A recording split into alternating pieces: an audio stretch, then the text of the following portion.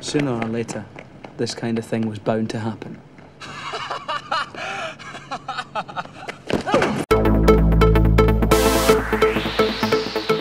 I often hear Trainspotting criticised for glamorising drugs, and while the film is highly stylised, magnetic and thoroughly funny, not a single character is presented as anything other than reprehensible. Even the characters who are straight edge for a portion of the film are presented as detestable fools. Tommy is an ineffectual boyfriend and succumbs to the promises of a better-than-sex high when he turns to heroin. Begbie's actions speak for themselves, a serial instigator and something of a self-confessed nutter. Who the fuck are you? Yeah!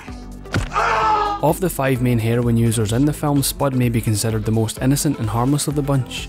And while he is explicitly shown to be as much, he's still condemned to his actions throughout the film, as well as suffering by consequence of association. Yeah, a little dab of speed is just a ticket, mate.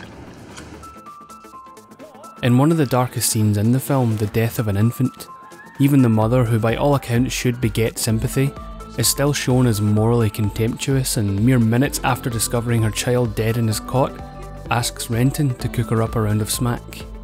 Trainspotting is a morbid film, but Danny Boyle was careful to present it in a way that engages the viewer. The addictive diegesis of Edinburgh and Scottish brogue catches your ears.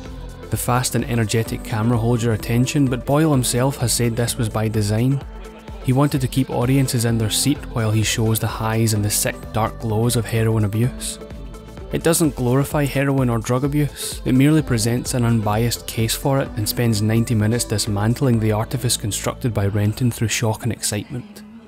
I think to confuse Danny Boyle's keen stylistic approach and Irvine Welsh's frenetic dialogue and sense of place is at once doing the viewer a disservice, as well as undermining the creative forces driving the film.